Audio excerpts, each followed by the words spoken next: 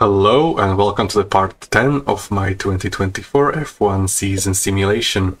If you missed part 9, make sure to check that one out because that was a pretty crazy race and overall the entire weekend was affected by rain in some kind of form, so that was exciting.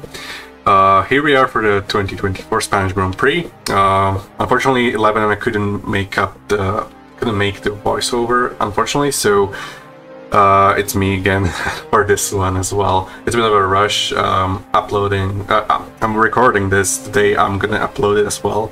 So, and I'm a bit sick as well. So sorry for my voice if it's a bit weird and I cannot formulate my sentences properly. Anyways, let's get into the upgrades themselves. Here we are for the upgrades. From the big upgrades, it's only Ferrari and Sauber, but a lot of other teams bring some kind of updates to their car, as it's Barcelona, and teams like to bring upgrades to that track specifically. Yeah, in terms of rain for the weekend, there's no rain. Should be completely dry for every single session. Forgot to mention that. Anyways, a lot of small upgrades to the car, so the cars, maybe some kind of pecking order change, who knows. Let's see in how the pecking order is in Q1, for example. As we see, provisional qualifying 1 classification, Max Verstappen is topping Q1 provisionally, more than 3/10 ahead of Oscar Piastri, which is quite a lot. Piastri in P2, Alonso P3, Perez P4, Lando Norris P5, Hamilton P6, Albon P7, Williams, wow, P8 for Stroll, P9 and P10 for the Ferraris of Sainz and Leclerc, P11 Hülkenberg, P12 Gasly, P13 Russell, Russell is quite a way down, P14 Magnussen. Both Hasses are quite way up, way higher than you would expect. Albon as well, very good for the Williams. And Mercedes seems like they're kind of slow at this track, the same as Ferraris. Maybe it's just Q1 pace, who knows. Tsunoda in P15, the last of the drivers getting to Q2 provisionally, with Ocon P16, Ricciardo P17, Sargent P18, Joe P19 and Bottas P20 so far. Yeah, seems like the Racing Bulls car is probably being hit by the most. In terms of the track layout, it probably doesn't suit them very much because we know just how good a Racing Bulls car can be at times. They can literally fight with the top teams for positions like P5 or P6 at occasions. So unfortunately, it looks like they're lacking some pace this weekend. So we head to the final classification. We have 2 lap times leaded for Ocon and George Russell, which unfortunately means that both of them are knocked out in Q1. Alongside them, knocked out are Sargent, Joe and Bottas. This also means that both Racing Bulls cars actually make it through to Q2 somehow. Very unfortunate, especially for George Russell, as it's another big blow for his World Driver Championship chances and overall his hopes for a world title. Obviously, that's quite a bit away at this point. Yeah, let's head into Q2. Original Q2 standings are as follows: Max Verstappen tops Q2 provisionally. Sainz in P2, Perez P3, Stroll P4. P5 for Piastri, P6 Leclerc, P7 Alonso, P8 for Albon. So Albon maintaining his top 10 pace so far, provisionally in Q3. Lando Norris only P9 and Pierre Gasly in P10. Lewis Hamilton in P11, so it looks like the Mercedes is really lacking some pace, and George Russell, if he made it through, probably wouldn't be able to get into Q3. Maybe he would, but it's hard to tell because Hamilton was quicker in the previous session as well. Hülkenberg in P12, then the Racing Bulls cars of Ricciardo and Tsunoda P13, P14, and then there's Magnussen in P15, who had some kind of incident during the Q2, so only said this weird lap time that's not representative at all, and unfortunately it wouldn't continue into the next session anyway.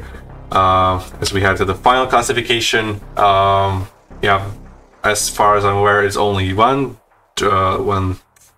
lap time deleted.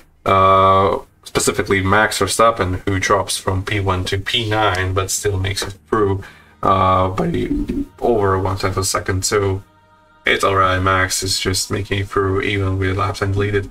Yeah. So knocked out in Q2 are Hamilton, Hülkenberg, Ricciardo, Tsunoda, and Kevin Magnussen. Let's head into Q3. As we see Alonso on provisional pole position ahead of Checo Perez and Oscar Piastri in P3. It's a weird session. P4 for Max Verstappen, then the Ferraris of Sainz, Leclerc, P5 and P6. P7 for Stroll, only P8 for Norris, so Norris lacking qualifying once again. P9 for Albon, great qualifying ever since Q1. The pace of that Williams in Albon's hands looked incredible. And P10 for Pierre Gasly in the Alpine, also pretty close to those far ahead of him. Yeah, looks interesting. Not gonna lie, we saw Max technically top both the Q1 and Q2. Q1 was quite a scary margin. It was over 0.3 of a second, but now we see Max P4, and actually Perez is the lead Red Bull in P2, just over 0.5 behind Alonso in provisional pole position. Yeah, interesting. Let's see what the final classification says, and it says completely the same thing. No deleted lap times this time. Alonso takes pole position for the Spanish Grand Prix ahead of Checo Perez and Oscar Piastri. Max Verstappen in P4, for two Ferraris of Sainz and Leclerc in P5 and P6. P7 for Stroll, P8 for Norris, P9 for Albon, and P10 for Pierre Gasly. Interesting. Let's recap the starting grid as we see Fernando Alonso line up on pole position for the Spanish Grand Prix. That's something that a lot of fans would like to see next year in reality. Hopefully something similar can happen at least. Perez in P2, very good qualifying from Checo. P3 for Piastri, P4 for Max Verstappen. Sainz in P5, Leclerc P6, Stroll P7, Norris P8, Albon P9, and Pierre Gasly in P10, with Hamilton just at the top 10 in P11, Hülkenberg P12, Ricciardo P13, Tsunoda P14, Magnussen P15, Sargent starting in P16, Ocon P17, Zhou P18, Bottas P19, and Russell starting dead last after that mistake in Q1. So, what will the Spanish Grand Prix bring us today? As we see the race results, we have Fernando Alonso winning the Spanish Grand Prix. Yeah, this sentence is brings a lot of joy, I'm pretty sure, to a lot of fans. As we have Checo Perez actually ahead of Max Verstappen in a race in P2, Max Verstappen obviously in P3 with the fastest lap. P4 for Oscar Piastri, still a very good result. P5 for Sainz, P6 for Stroll, so Stroll getting some points at least. Compared to Alonso's victory. P7 for Charles Leclerc, P8 for Lando Norris, P9 for Lewis Hamilton, could get into the points, and P10 for Albon, staying in the points with the Williams, very good.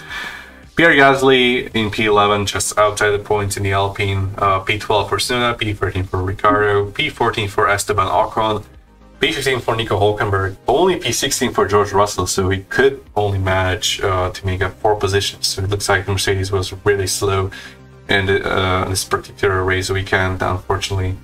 Logan Sargent in P17, Kevin Magnussen in P18, and then the Sauber cars of Guanyu Zhou and Valtteri Bottas in the last 2 positions. No DNFs this time, and no interruptions whatsoever. No, not even a single yellow flag.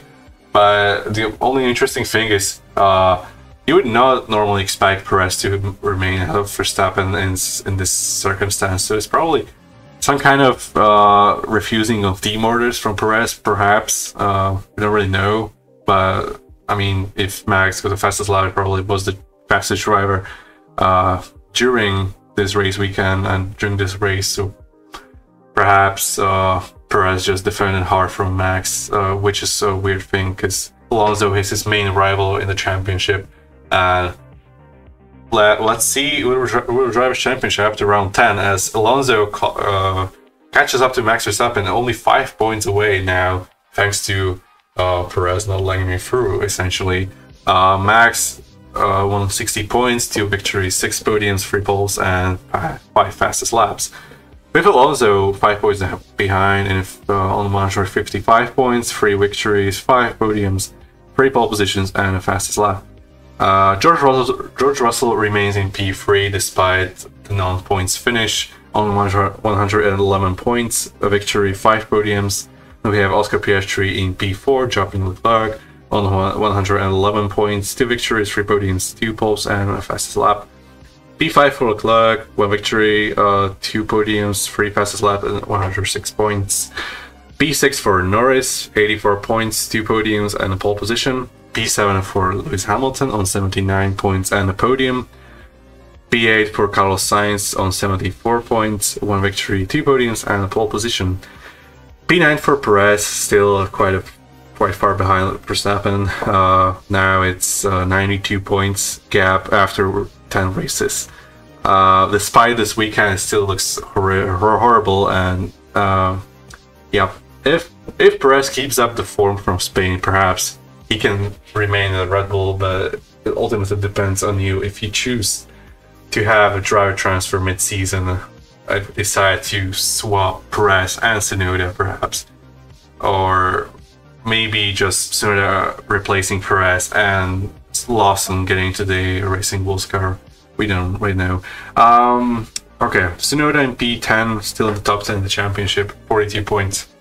Stroll P11, finally scoring some points regularly now, 31 points and a podium. Pierre Gasly in P12 on 19 points. Yeah, it should be Alex Albon. Sorry, forgot to fix this for La Banana. It's P12 for Alex Albon, 19 points and a podium. Actually, because of that podium, obviously. On countback, Albon is ahead of Gasly. Gasly in P13 on 19 points. Ocon P14, 11. P15 for Ricardo on 10 points. P16 for Bottas on 4 points. P17 also for Sargent on 2 points. P18 for Hulkenberg at 2 points as well. And the drivers yet to score points are Joe and Magnussen in P19 and P20. So let's see how it affected the Constructors' Championship. As we see, Red Bull now with a bigger lead than we are used to see early in the season. 2 victories for them, 8 podiums. By far the most podiums now, with 3 pole positions and 5 fastest laps to their name as well.